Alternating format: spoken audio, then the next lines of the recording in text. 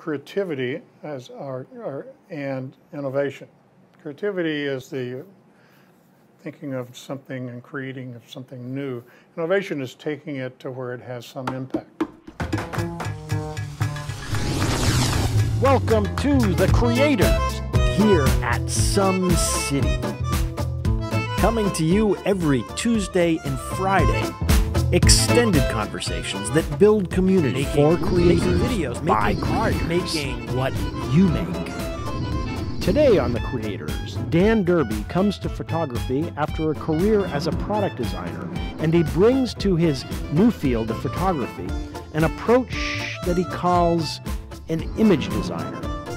So we invite you to subscribe and give us a thumbs up. Well, you gotta watch the show first, so let's get on with the show.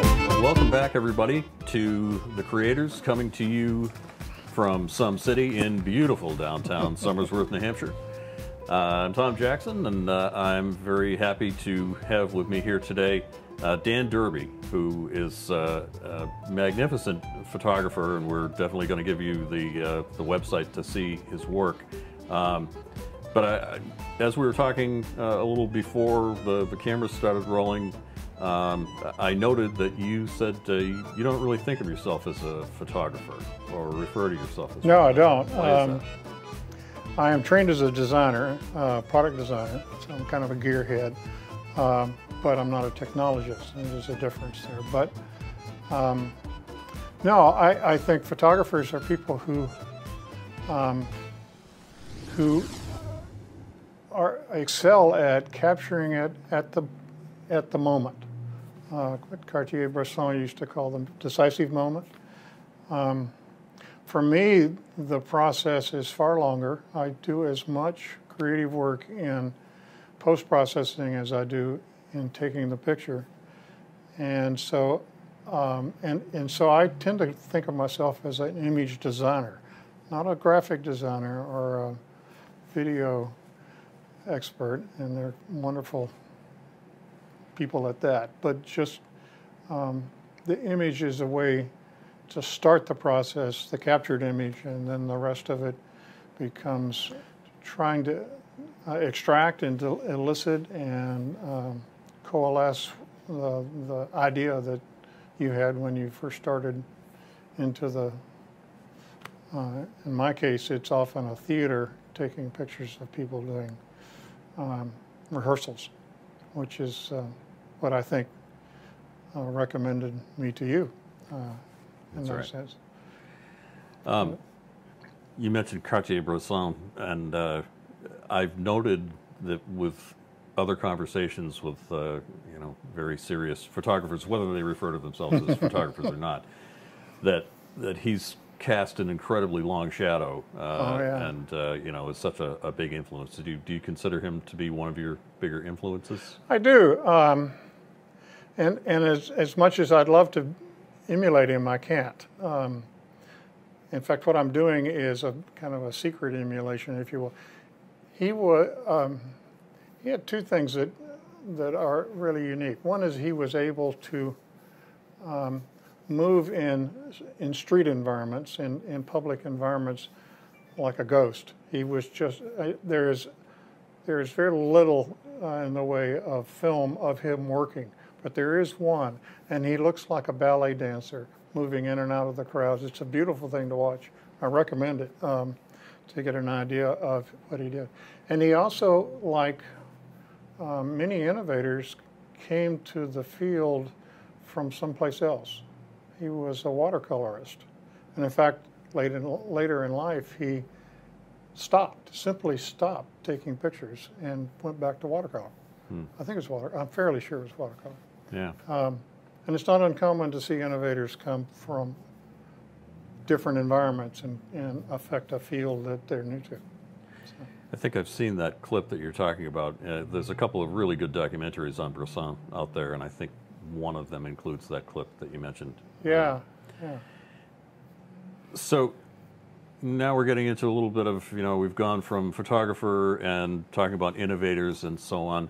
The show is called The Creators, and we pretty routinely ask people who come on, do you consider yourself a creator, and what, if anything, does that term mean to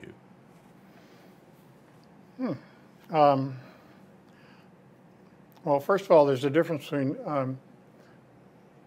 creativity and innovation. Creativity is the thinking of something and creating of something new. Innovation is taking it to where it has some impact in the world. So I'm probably, at least in the work that we are talking around of mine, I'm probably more of a creator of something. I do projects that are intended to be serial rather than singular. I don't take a picture, I do a series. And so if you were to look on my website, you'd see multiple series with lots of pictures on them, all of which are trying to refine it. So yeah, I probably am something of a creator of things, as designers are too. I noticed from looking at your website, there's quite a diversity within the series context. You've got, as you mentioned before, the sort of backstage photos. There's a number of coastal photos and so on. What can you talk about some of the work that people will find when they go to your website? Yeah, the website originally was a place that clients could come in, and that's all been moved to another location. And I don't do commercial work anymore, at least very rarely.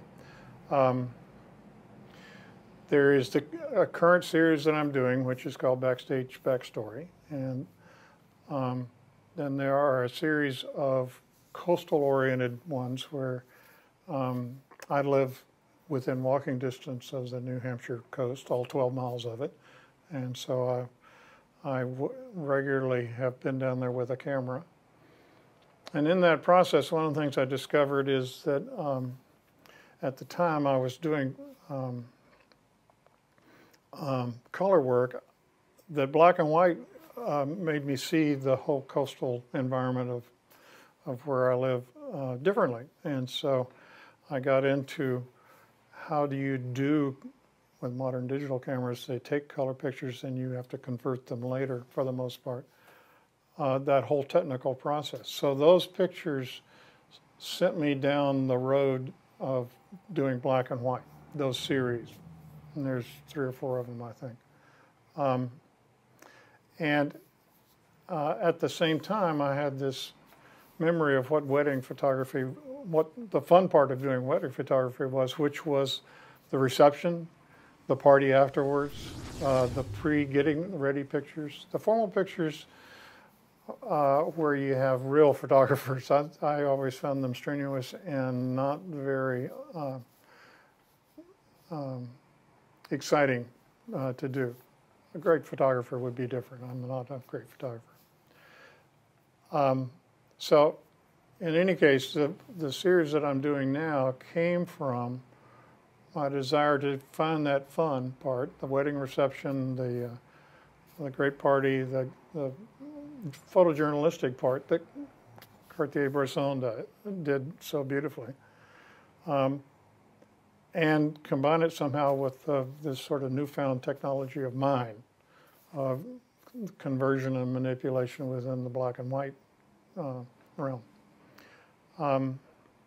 So a couple of years ago, I went through some of my old photographs that I had done pro bono work, and there was a class that I had photographed over half a year, maybe longer. That was a Shakespeare. It was this class taught where the kids were doing a Shakespeare play. In this case, it was Twelfth Night, and it was a group run by a friend of mine, and I sort of offered to document it, and it was a lot of fun. But the results were really mixed from the way I saw it, and the reason I realized, what's this, 5, 7 years later, it was, if you're photographing a bunch of kids in a room, there's going to be lots of color. And the color is going to be overwhelming in terms of a photographic series. You see almost no consistency day to day what the kids wear. I've spent a whole day once photographing just their socks because they were so much fun. But the result was a body of pictures that only they liked. No one else would be interested in them. They weren't very interesting. So I pulled a bunch of those and did some of the conversion manipulation process to black and white, and was stunned that if you extract the color, you focus the eye on what's happening, what the emotive aspect of what's happening. And the series was quite lovely. So I went to a friend of mine and said, where can a friend of mine who happens to be the executive director of Portland Public Media TV, Bill Humphreys, and said, where can I find these kinds of environments where I can go in and capture it going? And he said, how about actors and plays and stuff? He put me in contact with several producers and directors in the Portsmouth area. And I've done 3 plays in their development, and those are all in the backstage process. And 2 jazz night, which was professional jazz musicians rehearsing, which was a little less successful. And I'm doing one now, which is the Portsmouth Symphony Orchestra's outreach program for kids. It's not, they're kids, they're 7 years old, 17 years old, 19 years old. Yeah. And that's a little better than the jazz musicians. The jazz musicians were all professionals, and they are very serious. And their interaction is through the ear, not visually. So, I noticed, the several photographs of the jazz musicians, and we've actually had a couple of them on this show. Nick Fineff and Chris Claxton have both been on The Creators, and I saw them among the various photos that you had of. It's a small community out there, both in terms of musical and community and plays and actors and directors, and it's rare that I go in and show those pictures to anybody and they don't recognize somebody in the Portsmouth area. Well, the thing is, especially, well, I guess it's fair to say this about any of the jazz musicians that you photograph there. They are, as you said, they're serious about it, and they're really trying to make an effort to kind of keep live jazz music alive in the Portsmouth area. So I kind of admire that they. I would love to do more of that, but it doesn't lend itself to the rehearsal side, because jazz has a lot, at least the jazz that I like, has a lot of improvisation in it. So the action is really in the bars and in the pubs and the like where they perform. And I haven't explored that yet. The actors are seducing me regularly with their wonderful interactions and the way they think. I've learned a lot about acting and about how performances are created by doing this project. And that was actually kind of a sub-goal of mine, is to learn what it's like. I mean, I've spent my entire career in high-tech research and development labs and the like, both as an individual contributor and as a manager. So the arts are a wonderful new experience for me, which is a great thing to do. I want to go back just for a minute to when you were talking about taking the color out of some of these photographs and what that routinely will do for the viewer. I found it really interesting and kind of unexpected when I went to your website and opened up the page with the coastal shots, for example, to see these beautiful waves and the beautiful sort of seascape along the beach there, and it's in black and white, which is really quite unusual. When you think about most people including professional photographers. You know, they'll take a picture at the beach and it's going to be in color, and Yep. you know, doesn't it look lovely? But it was actually a nice surprise, and really, as you kind of suggested, made me really take a closer look at everything that's in the photo. What you're seeing. The conversion process is a discovery process. Sometimes you convert and what you see is totally unappealing and uninteresting. What I noticed first in that process when I was converting some of those were the clouds. Because the clouds and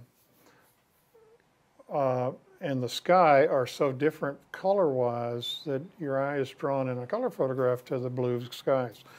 When you drop out that blue, you suddenly see these incredible natural things happening that you don't even notice when you're there.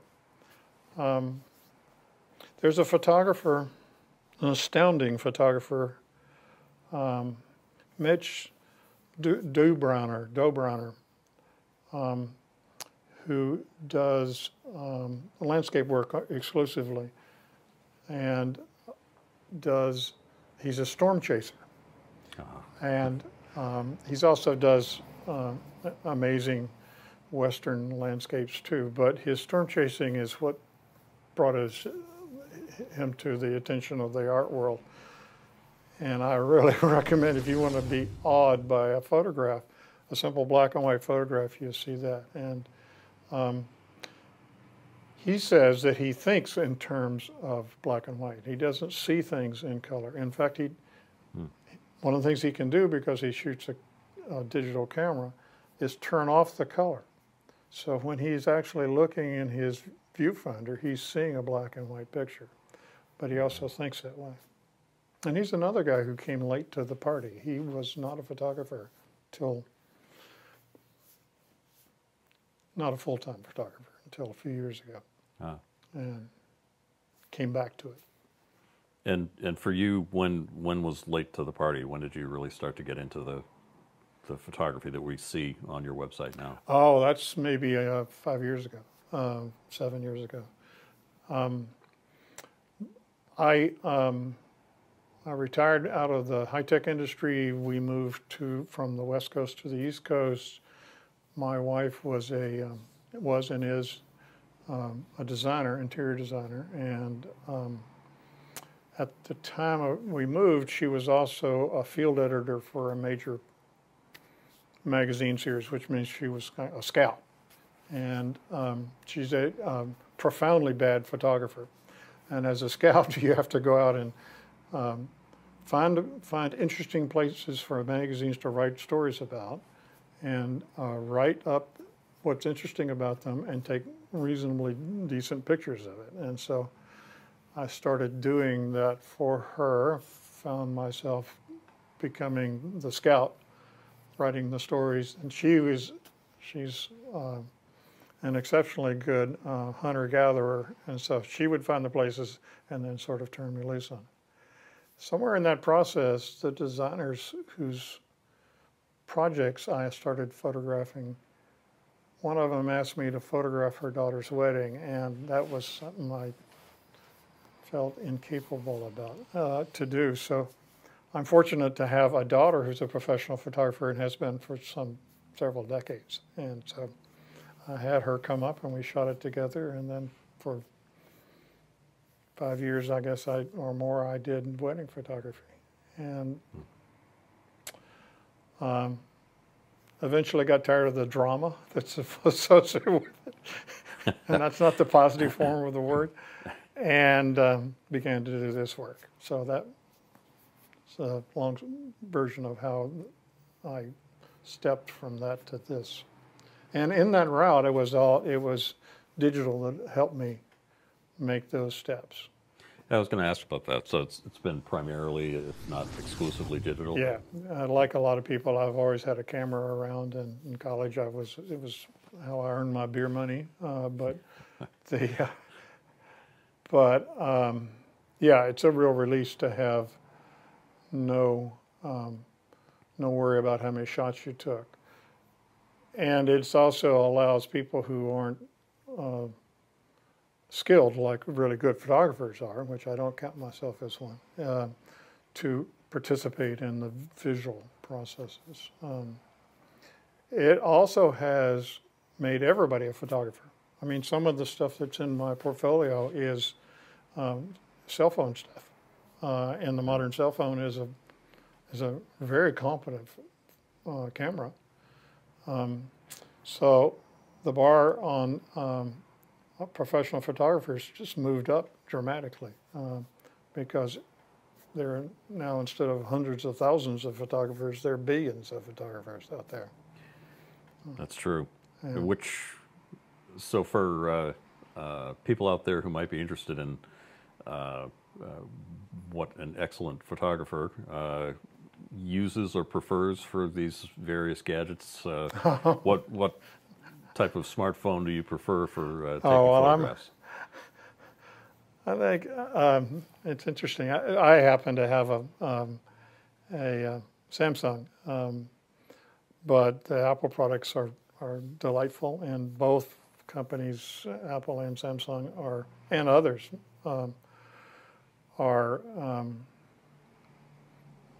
driving photography away from being even sensors and lenses into post-processing artificial intelligence applications that they can bring to the cell phone to make it do things that you wouldn't think a machine could do.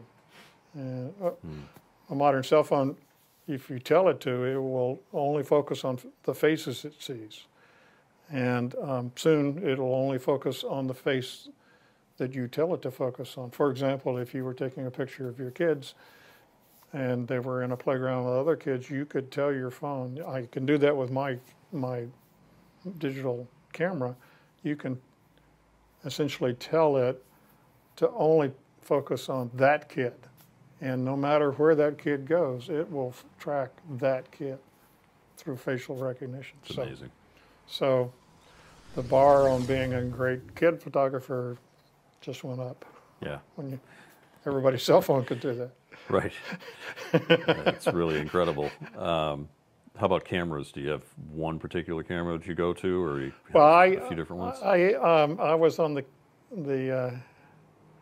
camera, what do you call it, escalator when digital came in, and I guess I've moved from 3 megapixels or 4 megapixels, you probably know better than I, to now a Sony 42 megapixel camera. And I think we were talking earlier, about 2 years ago, I said, well, I'm going through cameras so fast, even though they're all Sony cameras, that I'm not learning what the camera can do. So I stopped, got off the merry-go-round, bought 2 of what I thought was the best camera for me, which was a Sony high megapixel mirrorless camera, and stopped buying and paying attention to them. So I still lust after gear like everybody, but right. I get that. So for people who would like to see your work, in addition to your website, which is danderby.com, right? danderby.com, absolutely. Do you have exhibits locally, or? No, and I haven't gone there yet. And the reason for that is that I think of this series as a series of products that I'm creating, because I was trained as a product designer. And so while I'm still shooting series, I'm pushing myself into the printing process. So I'm trying to learn how to do fine art prints. And once I'm satisfied that I have a portfolio of prints that people would want to see, then I'll explore that. But I've done no exhibits. Oh, well, I have 2 in an exhibit in Exeter, but there's a lot of fine photography being shown in that exhibit. That's the New Hampshire Society of Photographic Artists, which I just joined, and that you've had the president of it in here talking about their project. That's right, Mike Sterling. Mike Stern. Yeah. Well, so what can people look forward to in addition to hopefully some fine prints coming out in the future? Well, one thing I'm doing with this project is not over planning it. So I am currently doing and there's nothing on my website for it. Part of this backstage backstory series with the Portsmouth Symphony Orchestra's outreach for kids, and that is one that I have. I have all the releases signed. When you're doing young people, you need to be careful that their family understands what you're doing and why you're doing it, and have okayed it. But one of the things that's come up and we may explore is that the executive directors of both the West End Theater and Portsmouth Public Television, Portsmouth Public Media TV, and I have sat down and talked about doing a Ken Burns-like series on the creative process in the theater. And so we've done one pass at applying for a grant to fund the work that has to be done in addition to the photographs. But it would be essentially a kind of Ken Burnsian, what do you call that, a video? A documentary? Yeah. But a documentary focused on more the art than the science of their process, theatrical process. So that's not so much in the works, but it is one that's under discussion. Well, I hope that works out. It sounds very interesting. Yeah. And I want to thank you so much for coming on The Creators today and talking with us. It's my pleasure. Yeah. That's it for this episode of The Creators, coming to you from SomeCity, as always, in beautiful downtown Somersworth. Give us a thumbs up, if you will, and please subscribe. Until next time, bye-bye.